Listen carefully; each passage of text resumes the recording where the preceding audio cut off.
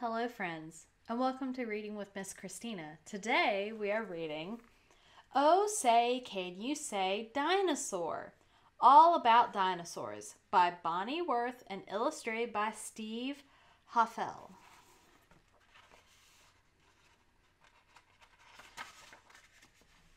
I'm the cat in the hat, and you have met me before. Today I will speak of the great dinosaur. Dinosaurs lived on the earth long ago, before you and me, so how do we know? From fossils, dinosaur teeth, eggs, and bone got stuck in the muck. Then that muck turned into stone. These fossils are old. They are dusty and worn, because they were made long before you were born. Not hundreds of years, not thousands of years, but millions of years long before you were born. Dinosaur hunters dig in the ground. All over the earth, these fossils are found. The hunters use tools to chip all day. The fossils come loose, then they pack them away. Fossils can crumble because they are old, so dinosaur hunters must first make a mold. To the dinosaur labs, every bone, tooth, and bit is carefully shipped to see how they fit. Maybe this is a leg bone, maybe a muzzle. It's a crazy mixed up dinosaur puzzle. Step up and enter the museum hall where dinosaurs stand. Some are big, some are small. Here we will play the best of all games. Oh, say, can you say the dinosaur names? And after you've said them, you then get to see them in the Cat in the Hat Super Dino Museum. Dinosaur names are not easy to read, but give it a try. I will help if you need. Take care of your father, sweet Sally, dear Dick. These long words can make even grown-ups feel sick. I'm going to try my best, guys.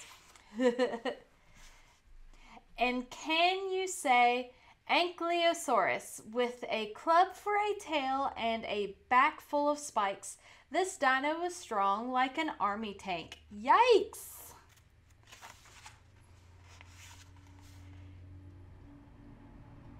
Now can you say Maiasaura? There's one thing we know that this dino did best. She kept her kids cozy and safe in their nest.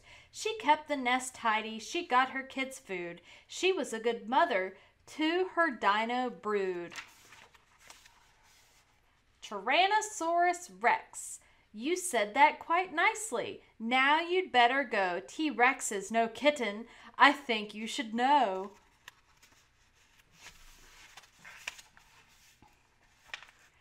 The T-Rex was strong with long teeth sharp as knives. When most dinos saw him, they ran for their lives.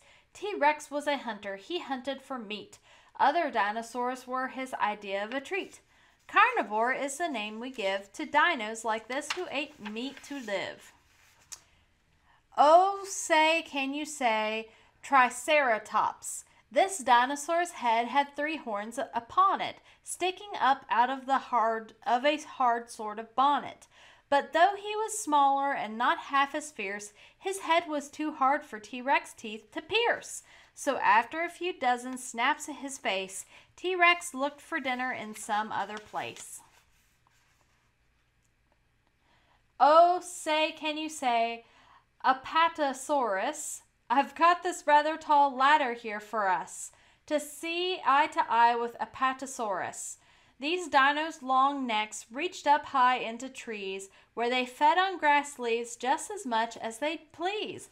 Herbivore is the name that we give to dinos like these who ate plants to live. Can you say Brachiosaurus? This dino was taller than 51 feet. And just how much food do you think he could eat? Nearly as much as a truckload of hay is what he would gobble day after day. That's how he grew to this size, as you can see. The cat in the hat just comes up to his knees. He's nowhere as smart as you or me. His brain is the size of a zucchini. Oh, say, can you say Iguanodon? What he did with his thumb, we think that we know. We think that he used it to jab with his foe. Now say Deinonychus. Like I said, I'm trying. Terrible claw is what its name means. We think that this dinosaur hunted in teams.